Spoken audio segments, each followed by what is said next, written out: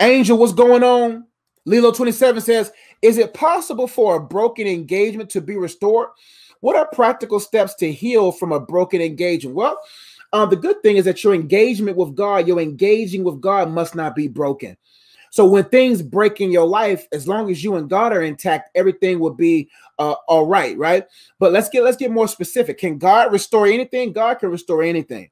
But the good thing is the will of God can be evident. The will of God is evident, and the will of God can be known, right? And so what you first have to understand is that God is near the brokenhearted. And so you have to allow this time to heal, because that means y'all had a period of time where y'all dated, courted, then got engaged, then the engagement broke, right? The first question I would ask yourself is, why did it break? Why was the engagement broken? That's where facts over feelings comes in. Write down the facts. Why did it break? If it broke because, hey, you guys are not healed, you guys just not ready to deal, right? Or whatever. What is it? What is the reason why the engagement broke? There will lie a lot of evidence on why this thing should not be restored, or has the possibility of being restored. If it's a financial reason why it broke, then that can be restored. But if there's like not infidelity, because I wasn't married, but if there was cheating going on, a lot of things going on, then you just got to say, hey man, I'm just gonna put this in God's hands and we'll see what happens from there. But don't think about the restoration of the engagement. Think about the restoration of your soul. Think about that first.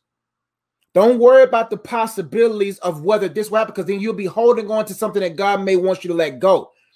In the meantime, allow God to hold you and make you whole from it. It's going to be difficult. Don't get me wrong. So here's some practical ways to heal from a broken engagement. Number one, you have to first ask God for help.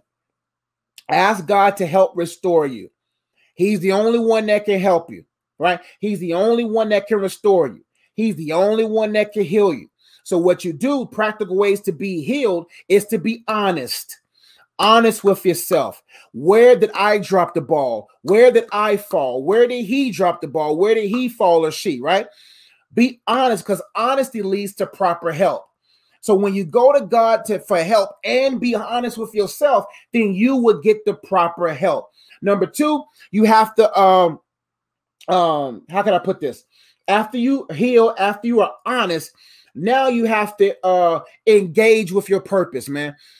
Purpose for me helped me heal. Two or three of my books hold some of my heaviest pains. I got to now start engaging in purpose. That's how you heal from anything. You heal with God, you let God hold you, you be honest with yourself, and then you start engaging with your purpose. Oftentimes people will say, God, help me out of this financially, help me out of this emotionally, and then God will drop an idea, and you're like, no, God, I need you to help me. Sometimes God gives you practical things to distract you from the pain, to take away the pain so that you can gain, right? And number three, you just got to acknowledge God going forward.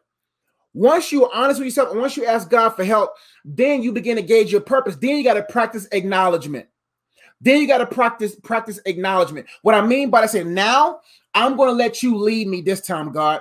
I'm going to let you guide me this time. I'm going to trust in you with all my heart. I'm going to lean not to my understanding, but in all my ways, I'm going to acknowledge you, God, because I know you'll direct my paths. Because the more you start acknowledging God in your life right now, the more you'll begin to walk in things that's for your life. And last but not least, in order for you to heal from a broken engagement, you got to let him go completely. You got to let them go completely. If you don't, you're going to have this mystery in the back of your mind. You're going to have this little open door for demons to kind of put little seeds in your mind. And then he can always use that individual as leverage against you. So I just spelled the word heal. How to heal from a broken heart? You got to go to God for help and be honest with yourself so you can properly heal. Next, you got to engage in your purpose. You got to get in it, engage. Because in that, you'll begin to find confidence. And in that, you'll begin to find at least gaining from that pain. After that, now you got to start practicing acknowledging God more so that you don't find yourself in broken pieces again. And last but not least, you got to let that person go for real. And if that person meets you at the altar down the road, so be it. But you can't think about it right now.